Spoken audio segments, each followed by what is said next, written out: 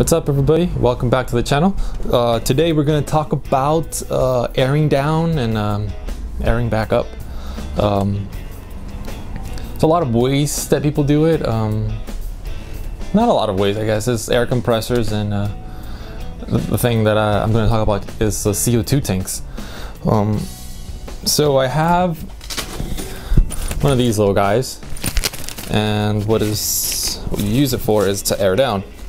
A lot of people already have one of these, and I'm not really teaching you, but these make it super easy to air down super fast and exactly to the right pressure that you need. But the main thing I wanted to talk about is my CO2 tank.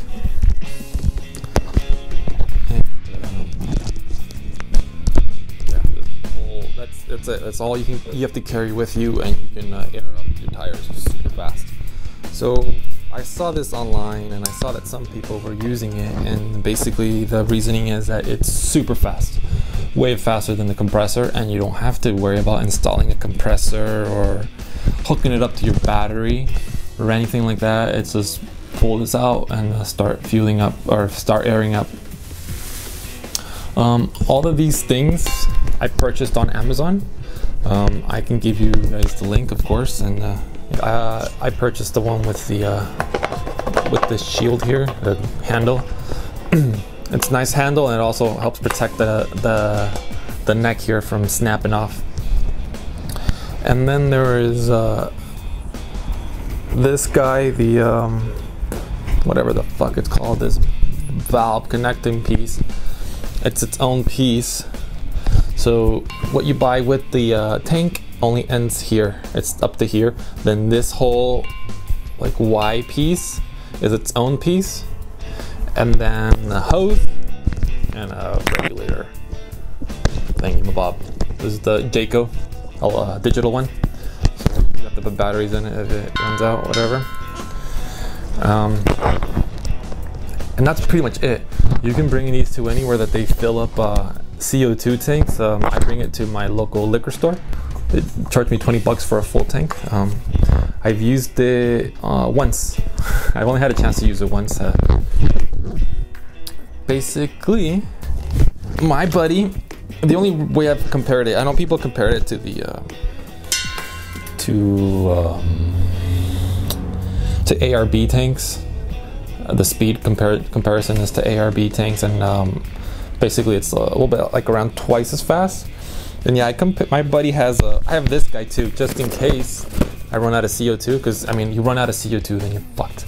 So I got one of these, and essentially these guys are the ones that hook up to your battery. So you have to open up the truck, keep it, you know, and it does it. You do I'm gonna say about 3 minutes per tire, 2 to 3 minutes per tire, depending on how low you went and how high you're gonna go back up to. The old CO2 tank was doing 2 to 3 times faster than the compressor there. I stand by it. Like, this thing is legitimate, is badass, and it's super simple. The cost is about 200 bucks. I would say around 200 bucks to get one. There's a company that sells one, but they run about 600 bucks. I don't know what the difference is. Maybe better quality parts. Maybe they won't get leaks anytime soon. Maybe, I don't know. For this product that I got, it's been sitting here forever, and it's still, you know, it still has a CO2. You know, you crack it open, like it's good, you know. Super high pressure, super badass. That's all I have to say.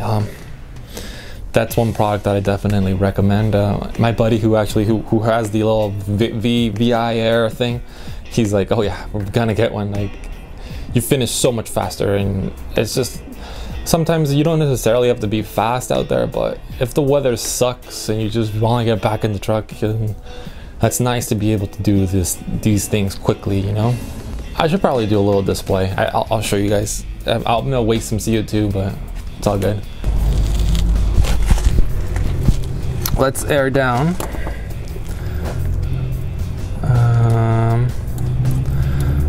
we'll go down to 20. I believe right now they're about 30. That's usually what the, what's that?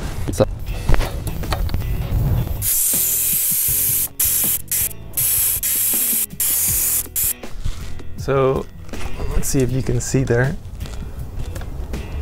We're at about 15 PSI. Okay, so that's that.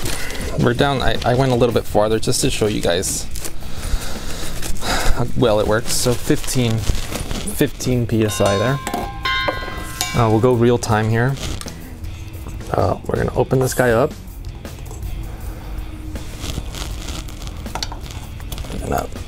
Plug it in there. So this, if you can see there, it's actually reading 16. Okay, that's on the digital gauge, 16. And let's go up. So I wish you could see where you're at like this, but you have to actually let go.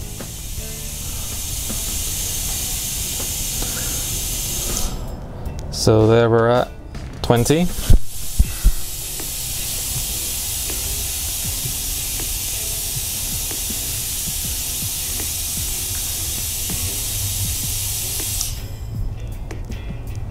$24.